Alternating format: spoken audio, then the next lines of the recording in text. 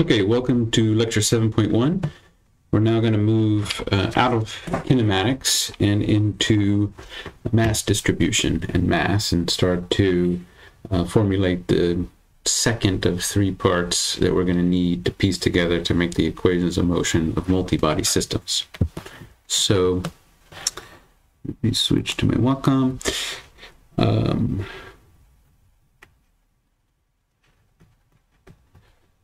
So mass and mass distribution.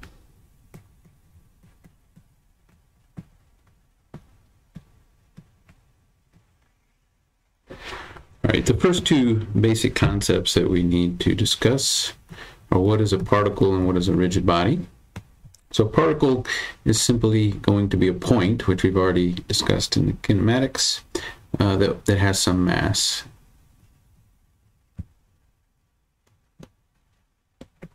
All right. And we're going to say that mass is the resistance to linear acceleration.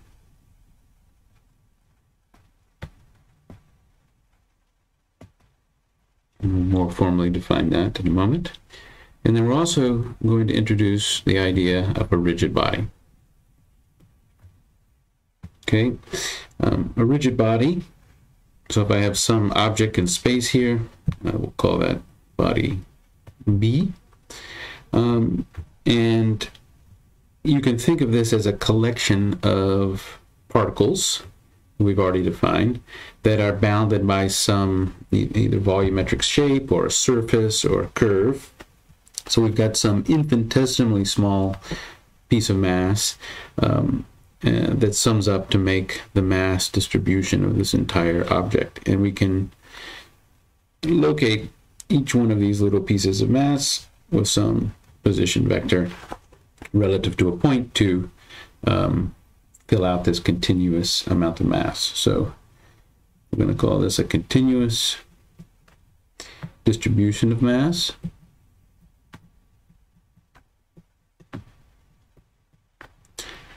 Bounded by a volume, surface, or a curve.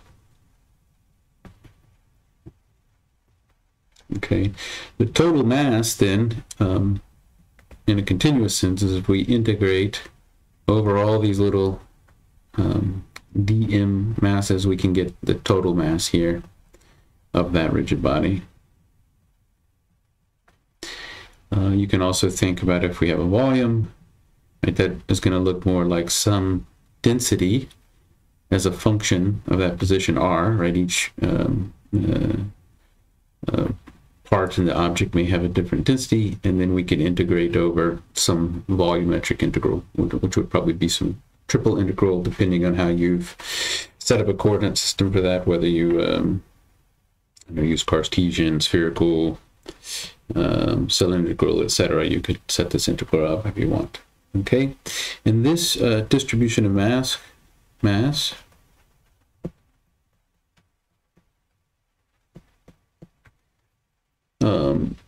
it analogously resists angular acceleration.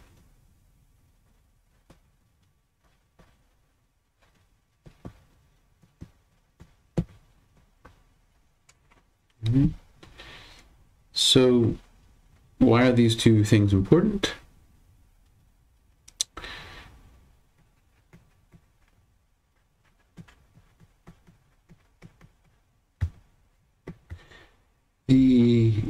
We're trying to arrive at equations of motion for a multi-body system. So if I write the equations of motion of a single rigid body,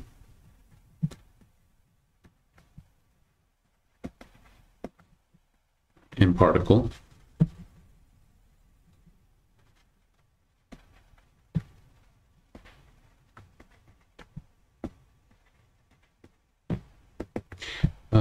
then we can first write Newton's second law of motion, sum of some forces acting on a particle it's going to be equal to the time derivative of its linear momentum vector.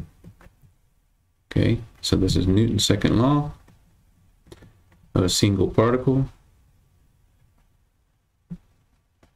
All right. And then this P is the linear momentum of that particle. And it is, if the mass is constant, then it looks like that, where mass times some velocity vector. And so now, we have mass here. Mass plays an important role in Newton's second law. Similarly, Euler's second law is that the sum of all the moments acting on a rigid body must equal the time derivative of the angular momentum of that body. Okay, so h bar is a vector angular momentum.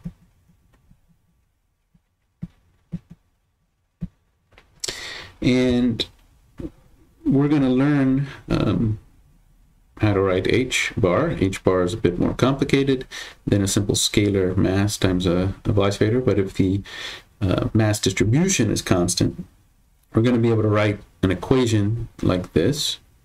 Okay, so some capital I term here, this is called the inertia.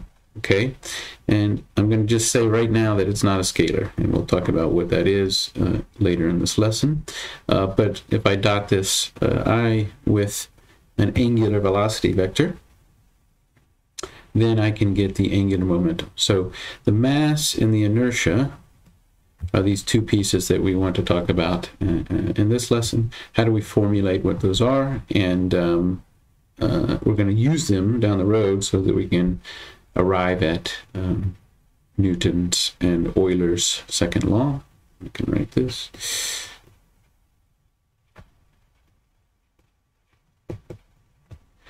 And we'll be able to write these two for collections of rigid bodies and particles. Okay, so these I've just written for a single rigid body or a single particle there.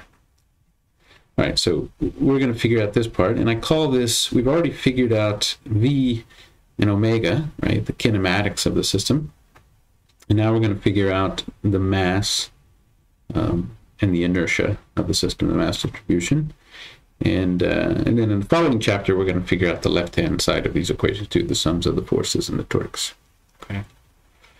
So let's start then with mass here. So the first concept, we've already talked about a mass of particle and then some rigid body as a distribution mass. It would have a total mass if we integrate or sum up all the particles. There's an idea that we want to introduce called mass center, which you're probably familiar with. And then I'm going to talk about this from the standpoint of a collection of particles. So a rigid body is really just a collection of an infinite number of particles that have infinitesimal size that we sum up. So everything that I talk about from now on, I'm going to talk about a collection of particles and how we can think about that as a distribution of mass. And it applies also to a rigid body, which is simply moving from a summation of a bunch of particles to a integral form. Okay, yeah. And you can see more about that in the notes and in Kane's book. But we'll start here. If I have a set, I'll call it a set S of new particles. All right, so P1 to P2, P new. We have these particles, a set of particles. We can calculate some things here. One, which I've already done in integral form above. If I sum up all of the masses of these particles from I equals 1 to nu, then I'll get the total mass that I talked about for that set of particles. This summation of each of the masses is also called the zeroth moment of mass. So it gives us the total mass of the system. Similarly, there's something called then the first moment of mass.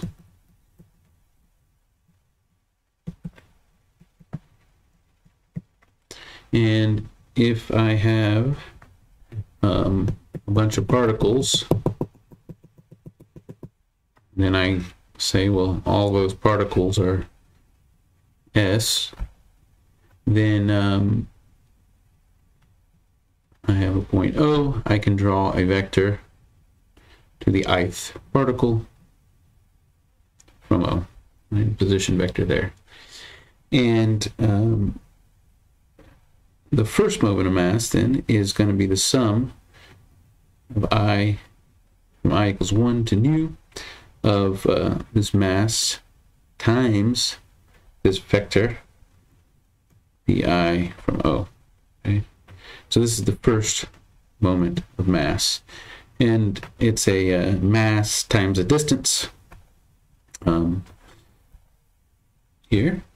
Now there's a special point that exists such that this first moment of mass equals to 0. And this special point is going to be called the mass center. The basic idea, which you all should be familiar with from your first dynamics class, is that in a static sense, if I have this object and it's in a constant gravitational field, then the center of gravity equals its mass center. And you can imagine that this, if I balance this object on the center of mass, which is equal to the center of gravity in that case, that the object will be balanced. It will not tip over. So you can find this point, and I can do that right with my pen. If I move my finger, eventually, without dropping my pen, I will find that balance point, and that is going to align with the mass center in this constant gravitational field that I am in at the moment. So how do we find that in the formal sense? Well, the first moment here can be written as, I can break up this vector, and I'm going to break up this vector into a summation. Right? If I say that there's some special point here, and I'm going to call it SO, and that's going to be the mass center. And actually, let me move that a little bit lower. I can draw a vector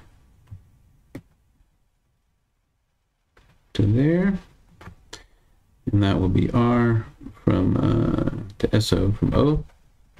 Well, we know then that we can write this expression.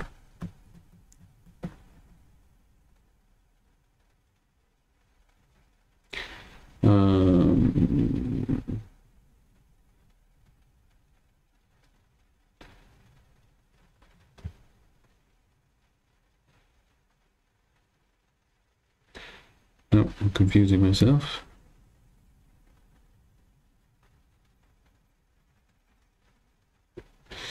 What do I want to write? I want to write that this, we're trying to find this vector to the mass center here, and the O to SO and O to PI. Oh yeah.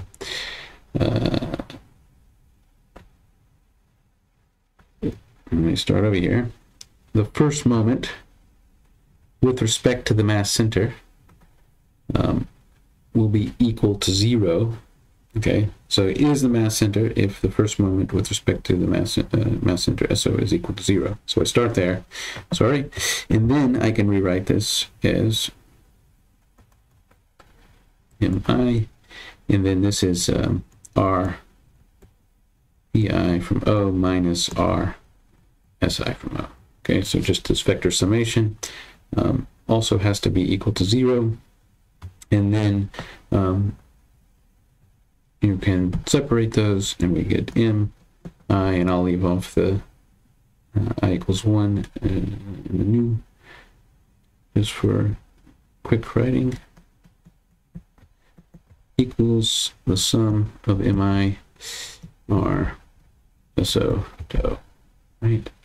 And then finally, if I'm looking for that, we can write that the r, this vector to the mass center from O, equals the first moment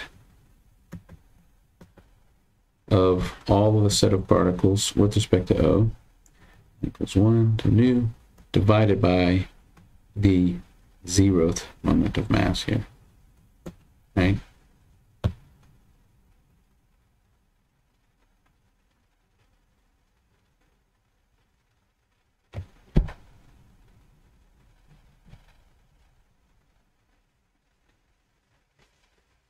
Because this O to SO, right, doesn't change for each particle of mass. Sorry, I'm getting this perfectly described. But anyways, here is the equation for the mass center.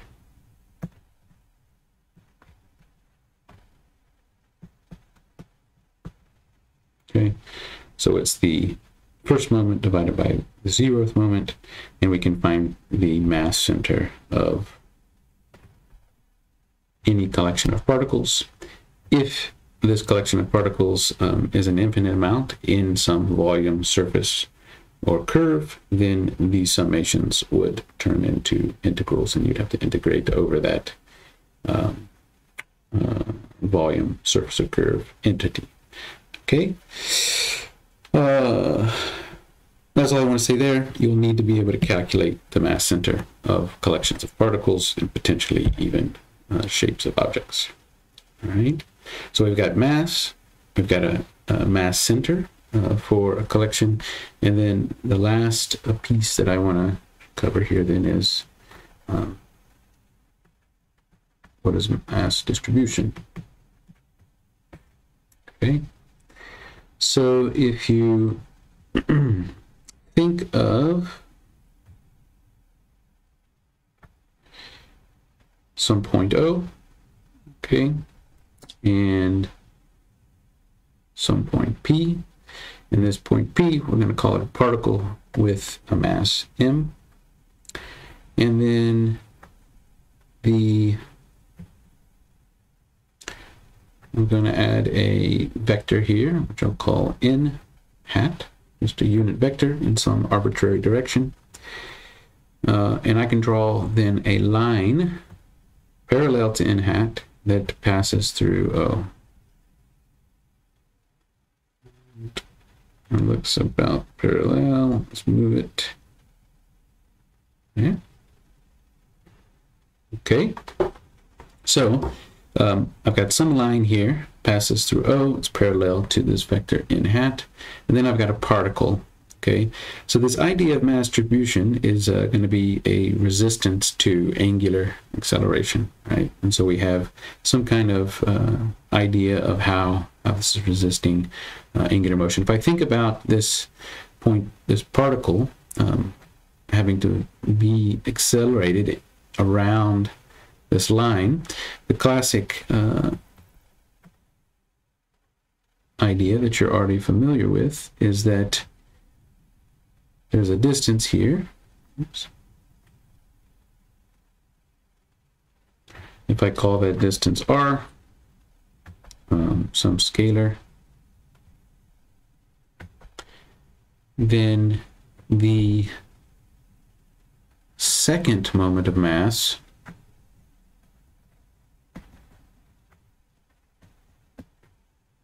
is going to be for this particle about this line O that's parallel to n,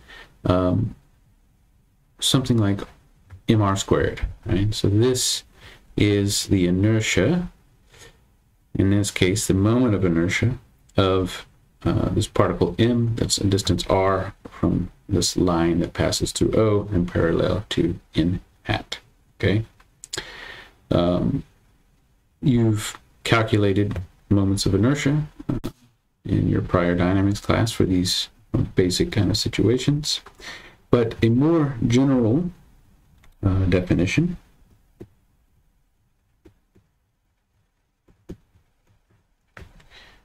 is something called an inertia vector.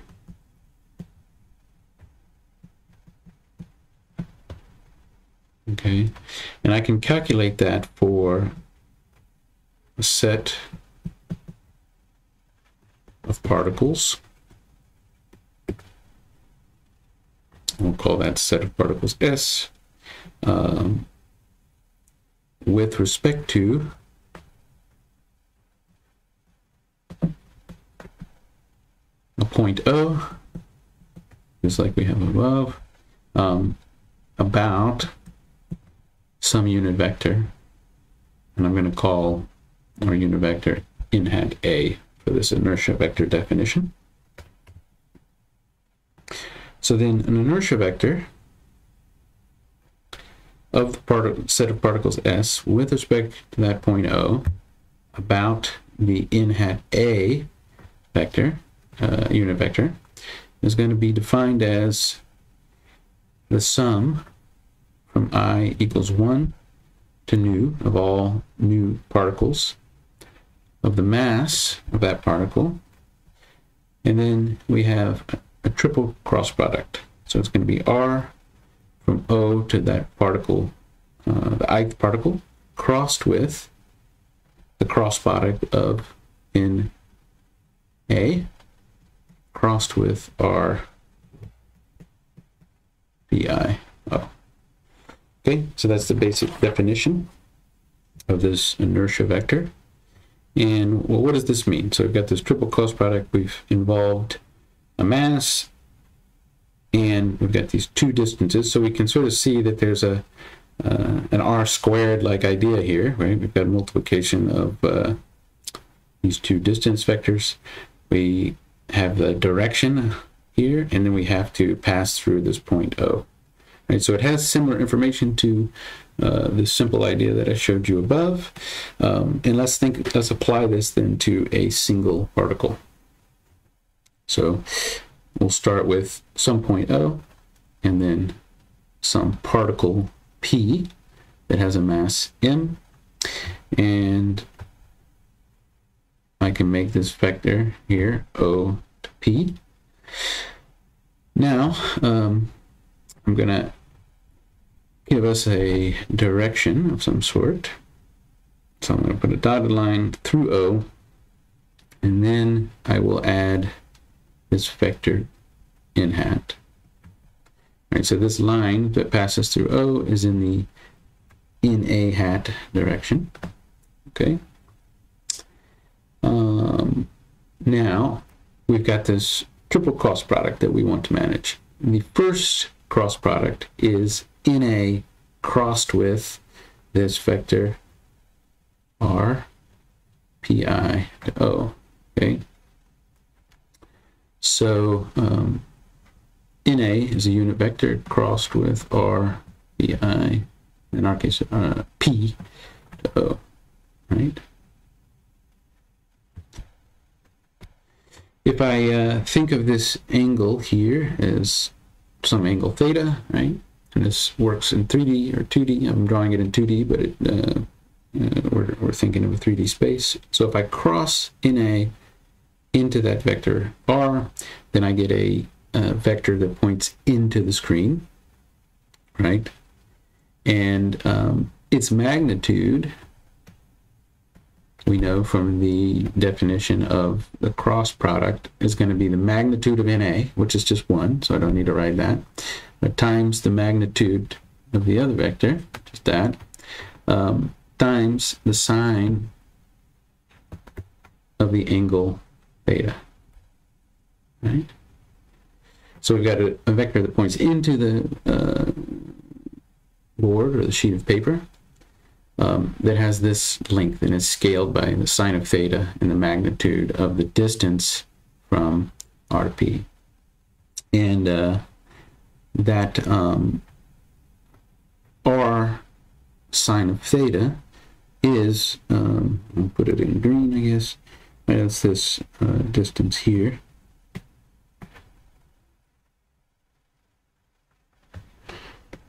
So this is R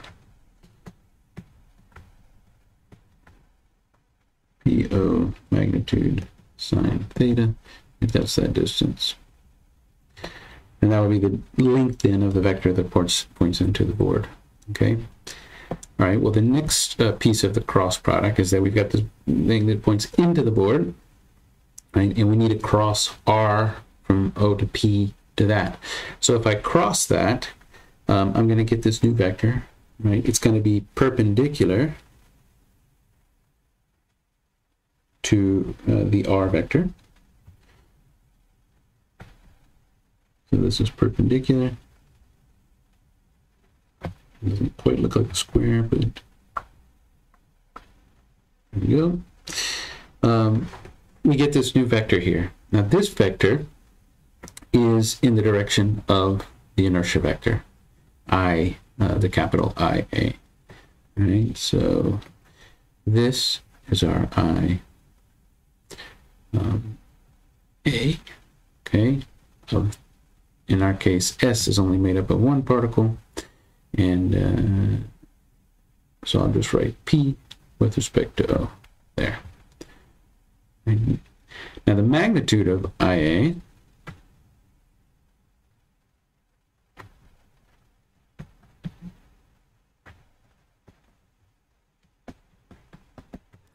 we've got, this was the magnitude of the vector that we cross with this. So similarly, we'll have now R PO magnitude squared sine of theta, and then we also have our mass. Okay, so now we see that the length of this IA P with respect to O is scaled by R squared, right? Its mass. So this is like an inertial term that you might be familiar with, but it's also scaled by this angle theta. So this angle theta captures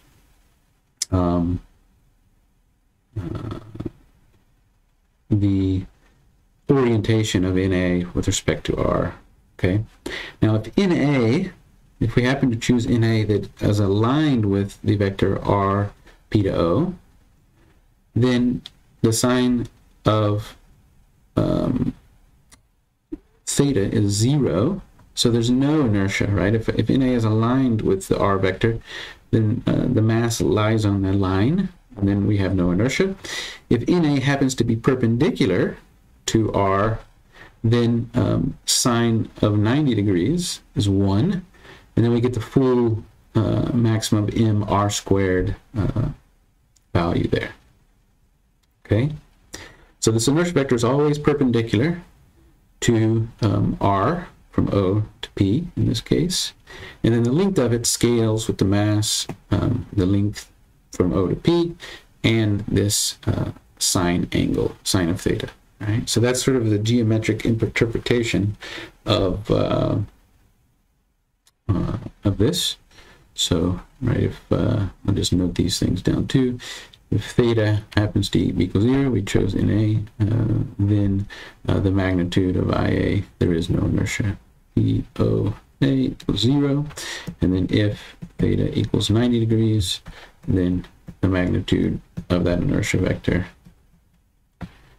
is going to be equal to m R squared there. Okay, so that's a single point, but we're talking about collections of points. So this IA vector is then going to be a sum of all of the collections of points. Save my document in case I crash. And here's my... Oops, that's why I'm doing the right thing. Here. Okay, so the next thing then, let's think, well, what does that look like with two particles? We can draw a similar picture. Oh, and then I'm going to have a P1 with mass 1 and a P2 with mass 2. And then I'll have some direction for NA. Say that. Do this is NA. And then we have these position vectors that go to each particle. And if I calculate this IA for each of the particles, we would get a couple of vectors, and they're going to be perpendicular. So I'll get one. I'll do this one in purple, and I'll do the other one in a light blue. Right? We would get two inertia vectors here, or two components of that, components of that inertia vector. And let's call this one I hat with respect to NA of P2 with respect to O, and then this one is I hat with respect to P1 with respect to O. So the total inertia vector then would be, I'll copy this, the summation of these two vectors, and I'll do that in, let's just do that in orange.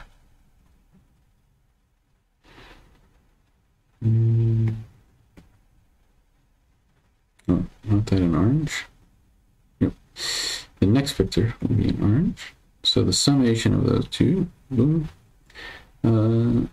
is then I, and this is the set of both particles 1 and 2 with respect to A. Okay, so we get some summation of those two, and that forms the inertia vector there. Right? It's important to note that the inertia vector, it contains the full information about the mass distribution of the set of particles.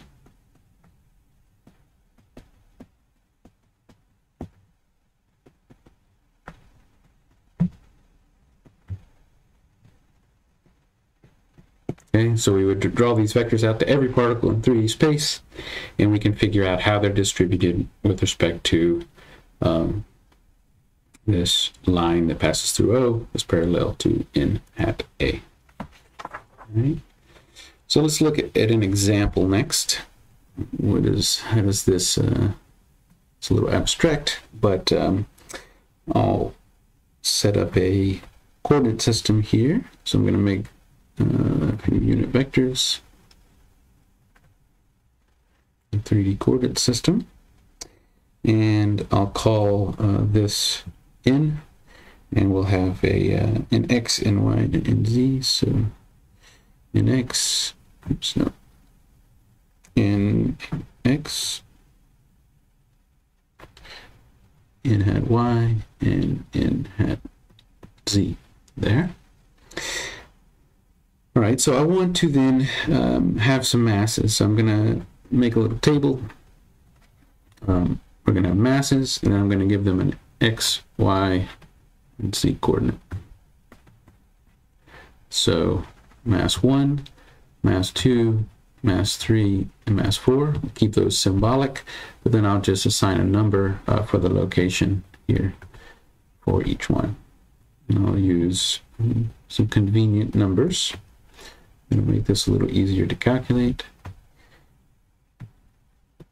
So we've got these 4 masses, and they're located in 3D space here. If I sketch those out, then I can locate these masses. So mass 1 is in the XY plane, X3 and Y4. So if we say that that's 4, and this is 3, let's do that. All right, XY plane there, and yeah. So we'll have a in the Y direction of 4, and X direction of 3. So that locates mass 1. And then mass 2 is in the YZ plane. and it will be at y equals 3 and z equals 4. So we'll put that one here. Mass 2.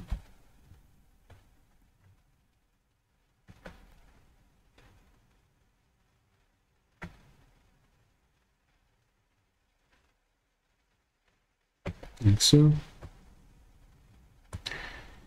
And then mass 3 is in the xz plane at 4 and 3. So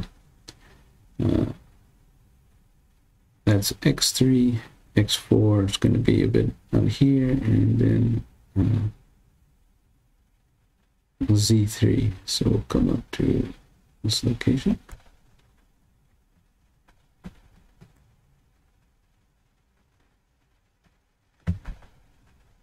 Z3.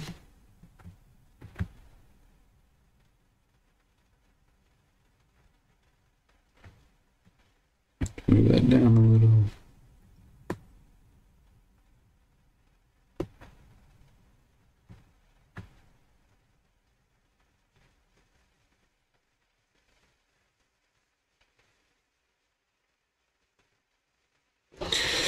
Okay, and then lastly, M4 is in the Y Z plane also, and it is 4 in the Y and 3 in the Z. So it's going to put it.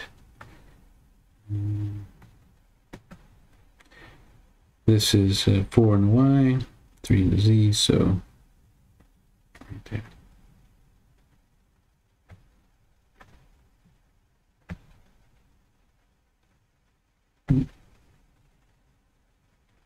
Okay, so we've got these 4 particles located in a simple Cartesian coordinate system, and then we've got these unit vectors that align with the Cartesian coordinate system in the plane.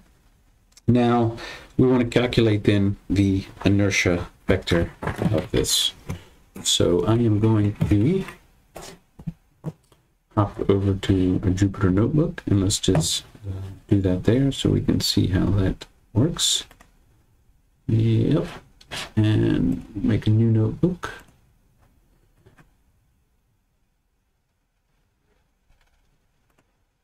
Call this one this mass.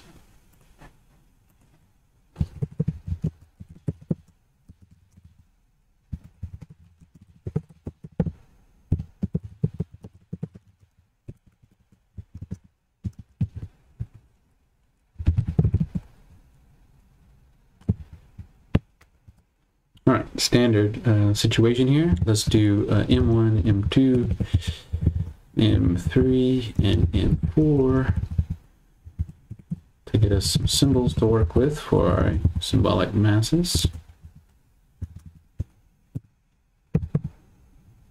Okay. And then I need a reference frame to work with.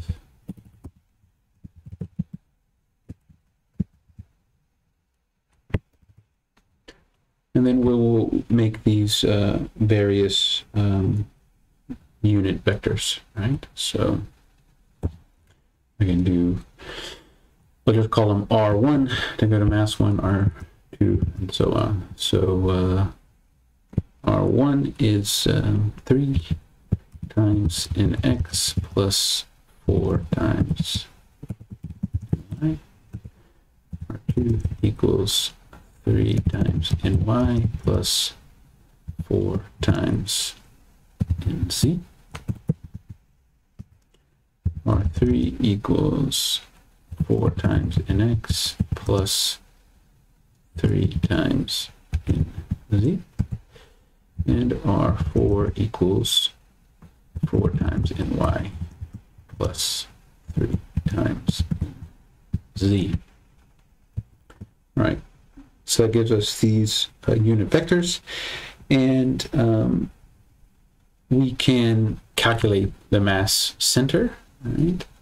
So we know that the mass center is the first moment, which would be m times r1 plus m2 times r2 plus m3 times r3 plus m4 times r4. So I can call that the first moment.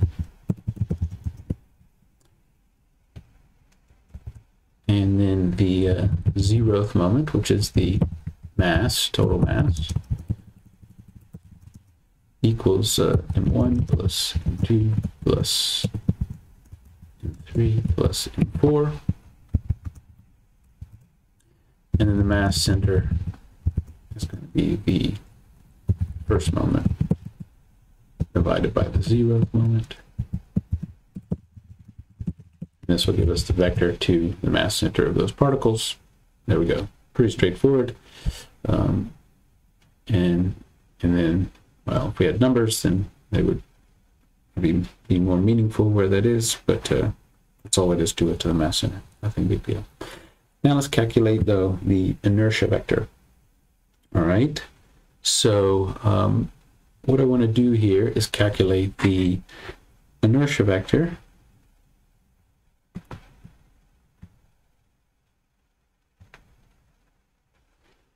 All right, we're going to calculate the inertia vector of this set of particles. I'll call them S with respect to, and I'm going to have an origin point here, O. And then let's do them with respect to in X. So I'll call this X there. Okay. So we're going to calculate that inertia vector. I of I'll just call it Ix. All right, so we need these cross products. We know that we have in dot x. It's going to be me dot cross in dot x with our R1. And then mass 1 times me cross of R1, like so. All right, so that's the first sum. So we've got mass 1, and then we've got this double cross product in x times R1, and then R1 times the result of that vector. If I only do 1, you'll see the result of that. And then I can copy this. Oops. Copy this 3 more times and adjust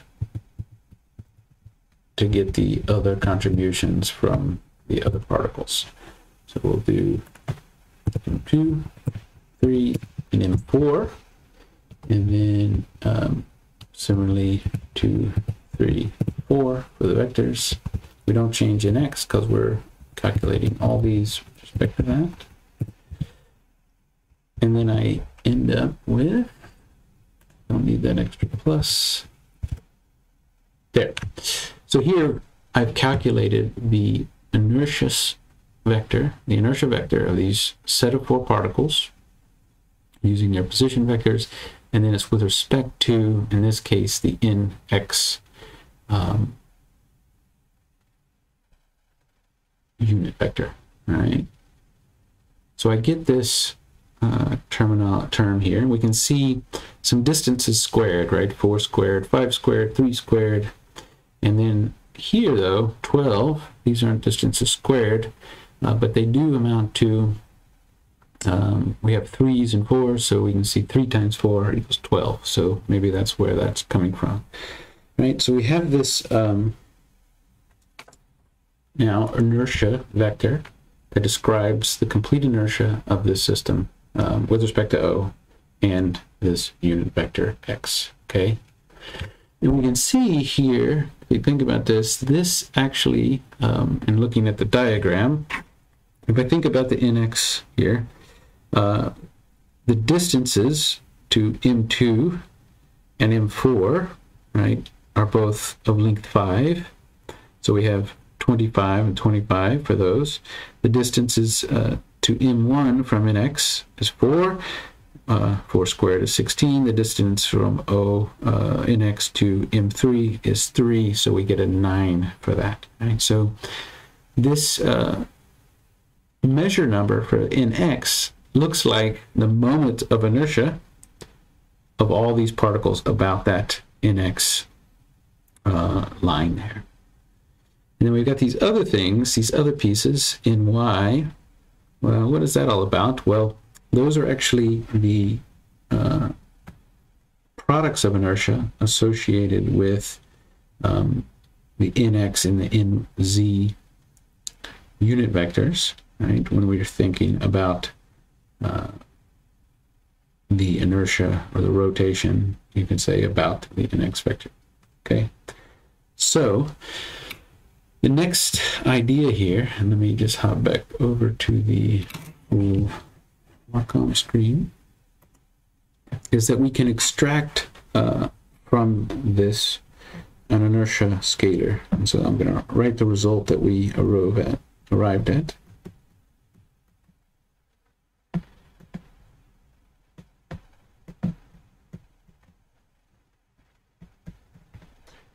That was in the nx, and then we have minus 12 m1 ny and minus 12 m3 nz.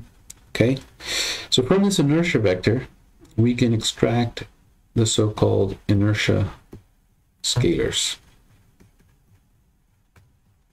And an inertia scalar of some set of particles S with respect to O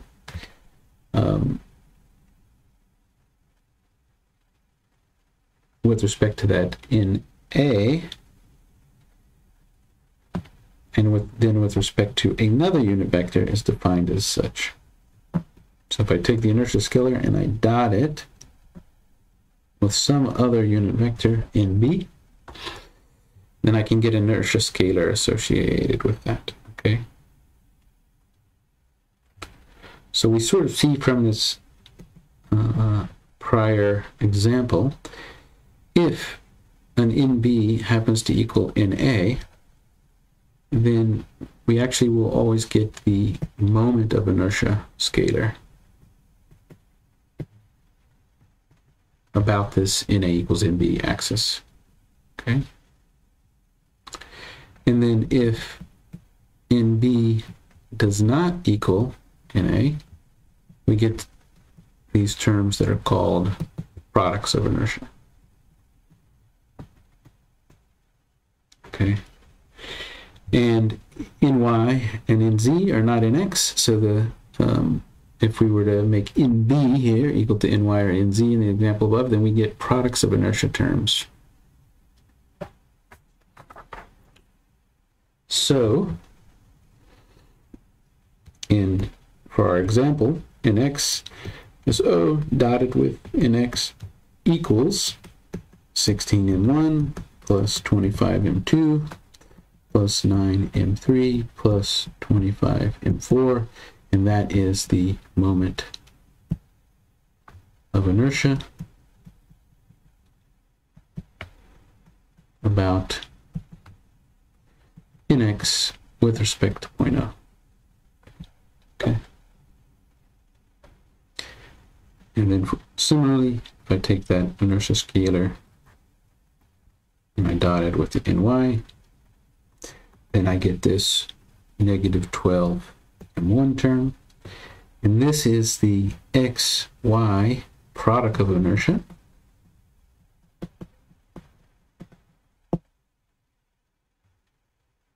And we could say with respect to point O. There too. So we got moments and products of inertia. So this is a very general way to describe the distribution of any set of particles, and they can even be a set of particles that make up a rigid body with respect to point O and some vector, and then we can extract from it these inertia scalars, okay? And just as an example, right, I can calculate this inertia scalar with respect to any axis. So say I make an NA, and then we can call it nx plus ny plus nz, and then I'm going to normalize it, right? So we have a unit vector.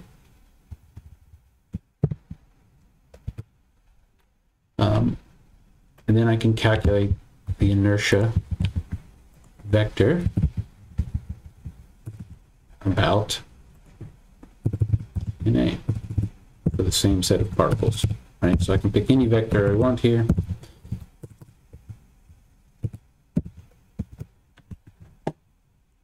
Oops, I didn't change my screen.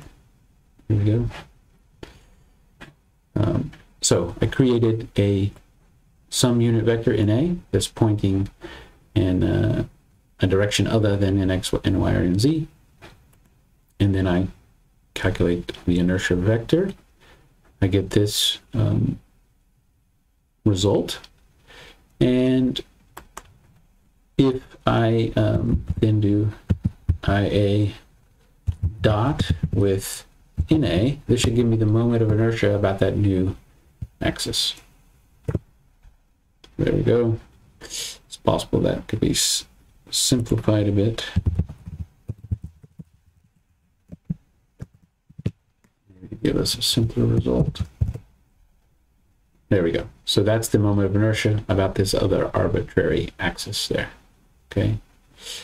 And then I can also calculate the product of inertia. I don't have to pick anything that's perpendicular. I could also, in X is not perpendicular to NA in this case, and I could get the product of inertia associated with those two vectors. Okay, so that's how you make use of these inertia vectors. All right, so we'll come back to, come back to the Wacom. Let's make a new page. Just to discuss a bit about, like, you know, what is this moment of inertia and product of inertia.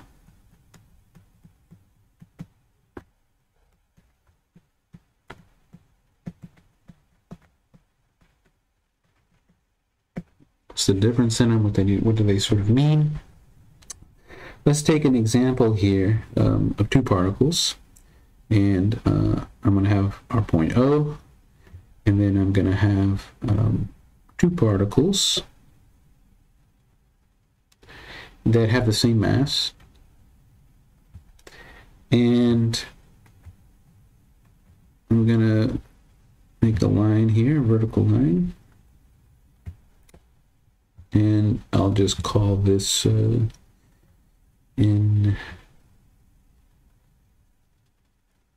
So I'm going to call this direction of this vertical line, it'll be in the in hat A direction, right? And these two particles, I'm going to say, are a distance 3 away from here. Let's draw this. So this distance is 3, and this distance is 3. Okay, so these two particles are both a distance 3 away from this axis that passes through O and is parallel to in A. Okay, if I think about spinning these two particles about that line that passes through O, you would imagine that these are balanced, right? I could have a nice a balanced spin, right? Because I have equal mass at the same distance from the axis there, right? If I calculate the inertia vector for each of these, recall that we get these position vectors, which I'll draw in red, take us to there. And then we get associated inertia vectors, and those inertia vectors are perpendicular to each of the red vectors R. So I'll make our inertia vector for the first one perpendicular, and not quite drawing it perpendicular, but there we go. It's better.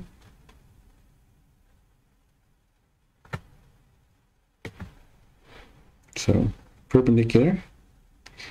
And then the inertia vector from this one, right, we're going to do in A cross into that. We get a vector pointing down. And then if I cross the position vector into in A, or into that vector, I'm sorry, the vector pointing up, then I get a vector perpendicular in this fashion to the left-hand side particle. So perpendicular, and because these are both the same distance and we have theta would be then the same for both sides, these two vectors, the purple ones, are of the same magnitude, right? So they're of the same length, and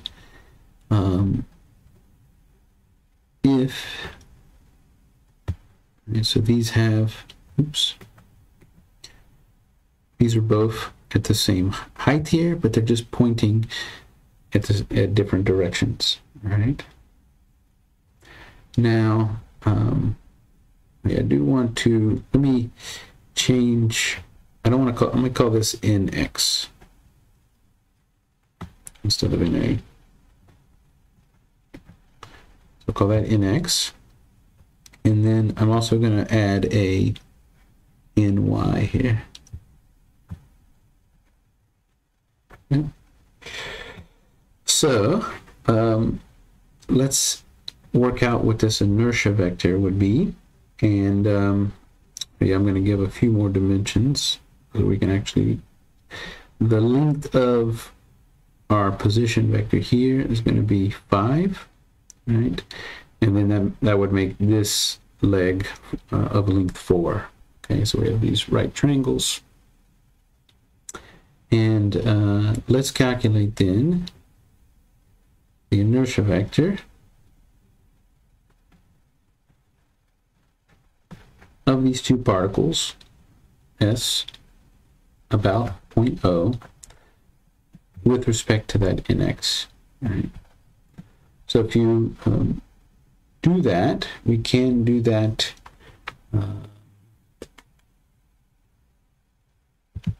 back on Jupiter. I'll keep pressing the wrong button there.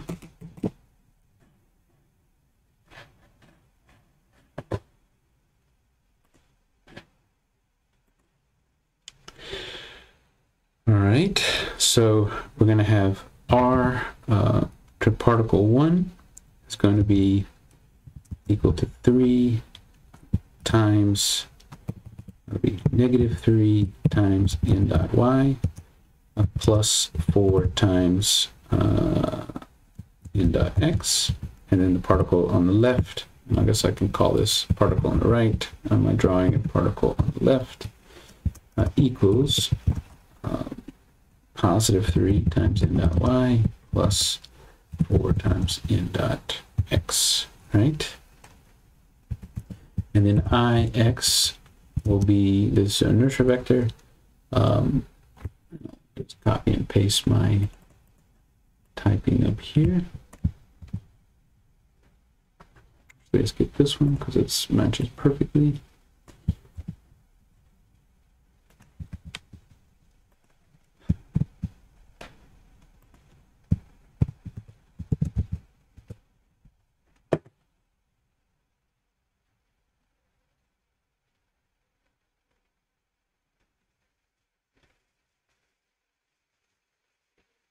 Syntax error.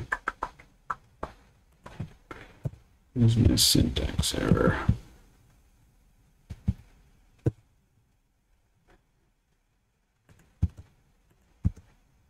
Oh, a dot instead of times. Okay, so we get this inertia vector. And we're going to just do m equals sm dot space. All right, so both the masses are the same, and R1 and RR, change those.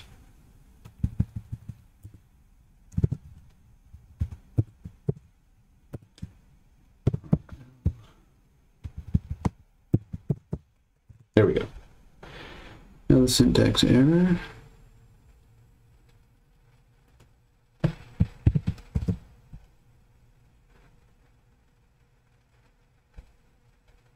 Yep. So notice And I guess it's going to be worth just looking at these two components, right, because that's not obvious. Notice when I calculate these two pieces separately,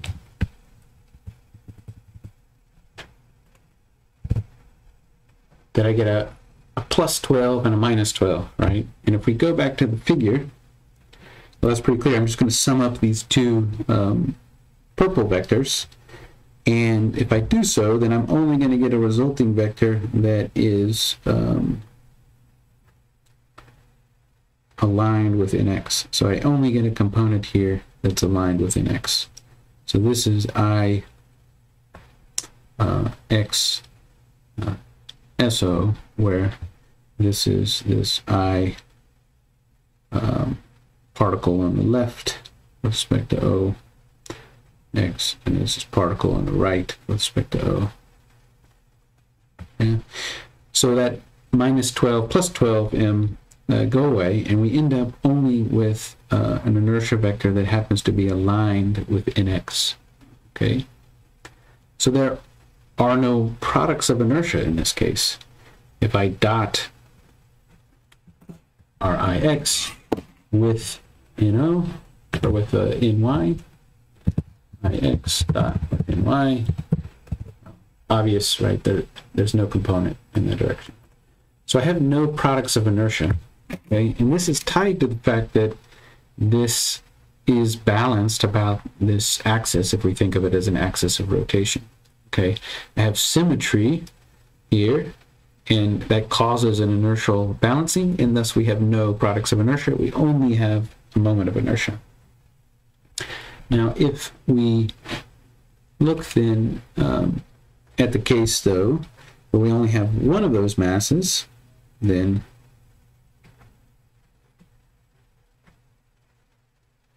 let's get rid of that since we didn't use it. We did that on the computer.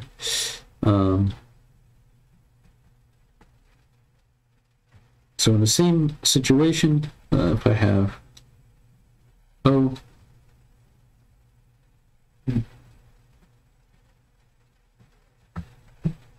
O, and a mass here, and then the position vector, and then I would only have this inertia vector here. And then we have, once again, an X and an Y.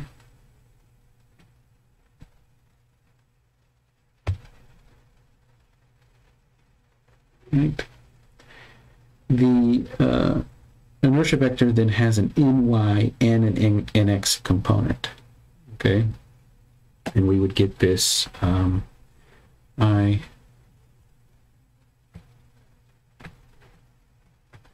inertia vector of this particle on the right, that's all we have this time, with respect to O, and X is going to be equal to 9mx plus this 12m and y. Right? So we have a moment of inertia of 9m here, but IXBR with respect to O dotted with and y, it's going to be this 12m. Right? So we have a product of inertia. If I were to spin this single mass about the axis, then we have an imbalance. Okay, this is not symmetric about the spin axis in x, and the product of inertia tells us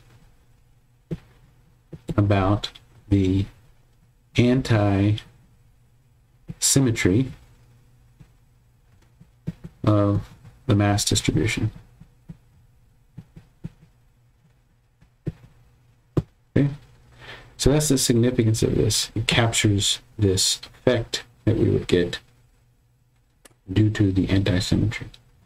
So products of inertia capture anti-symmetry of mass distribution, and the moments of inertia are strictly about the values that capture what the distribution is about some spin axis.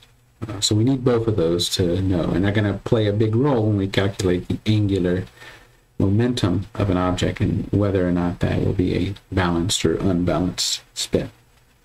Okay, I think that's then what I want to tell you here on this first video.